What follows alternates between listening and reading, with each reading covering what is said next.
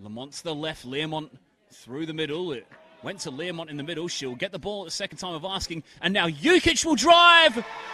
It's a stunner. Mom FC's leading lane. And that right-hand side again now. Learmont and Jukic have linked up really well here. Lamont's in the middle if the cross comes in. And it's a great header from Lamont.